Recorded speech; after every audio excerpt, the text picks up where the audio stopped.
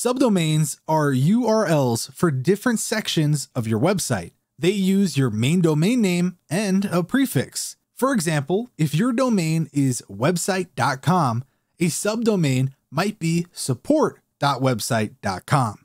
You use your primary domain name and a prefix to denote a separate section of your website.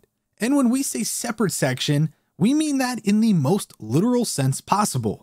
Subdomains are treated as complete separate entities by search engines. So blog.elegantthemes.com would be seen as a completely different website as elegantthemes.com/blog.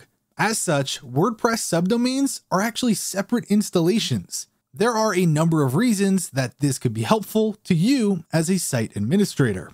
Before we get any deeper, let's quickly cover how to create a subdomain.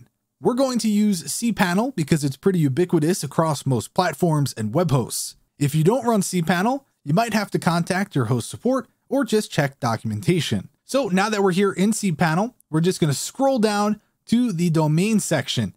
And here we already have a button for subdomains.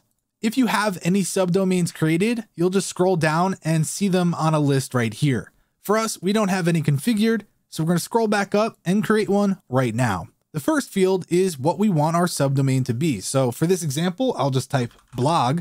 And then if you have multiple domains, you would have to select it from here. In this situation, we're using the cPanel demo, and so our domain would be cpanel.com. The document root is where all of the files will be located on your server. And again, we don't want this to blend in with our actual website because they are two different sections. So you can choose something simple like the actual subdomain, or if you would like to specify a little bit deeper, you could do so. Once we're done with that, we're going to go ahead and just click create. Of course, we're in demo mode, so this isn't actually going to create a subdomain, but just like that, we would now have access to our brand new subdomain. With that covered, now let's talk about when to actually use a subdomain. There are a number of use cases where a subdomain is the perfect option for your site. There are also a number of cases where using a subdomain is not ideal. This includes landing pages, blogs, temporary promotional or static pages. You wouldn't use a subdomain for any of these because they're constituent parts of your website. However, using a subdomain is great for things like a login page. While WordPress defaults to /wp-admin as its login, you can disable that and set it to login.website.com, which is a quick and easy way to prevent some brute force attacks and malicious logins because it simply doesn't show up in searches for your brand.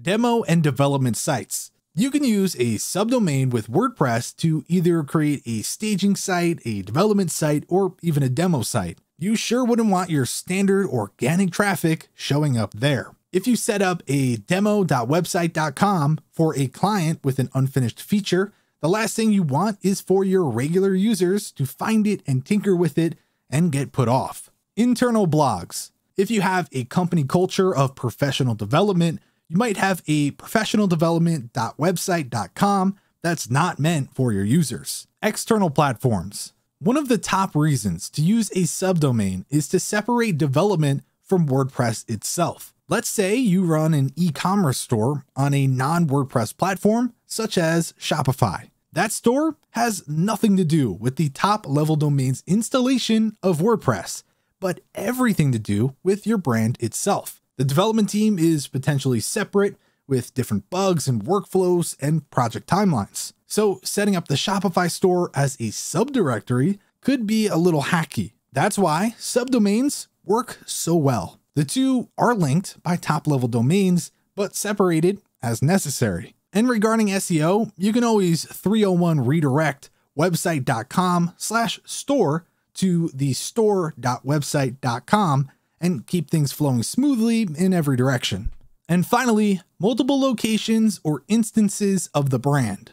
Okay, here's an example using WordPress.com, which is a WordPress multi-site installation. Each new user is given a subdomain off of WordPress.com, like mattsblog.wordpress.com. In most other ways, they're unrelated. This principle can be applied to many brands. If you run a restaurant or store that has multiple locations, you may not want your Santa Fe store showing up with your Nashville location. Plus, there would be no reason for those users and staff to be working off the main site. WordCamp, for example, uses this strategy, splitting different camp organization teams into subdomains with unique sites, SEO, users, and designs. The brand top level domain unites them, but separate websites and teams aren't jumbled together. We hope that this has cleared up some of the confusion about what a subdomain is and when you want to use it. The general rule is that you use a subdomain for specific reasons that need to be, for one reason or another, separate from the main domain. If you enjoyed this video, then be sure to give it a like and subscribe for more content. With that said, thanks for watching, and we'll catch you in the next one.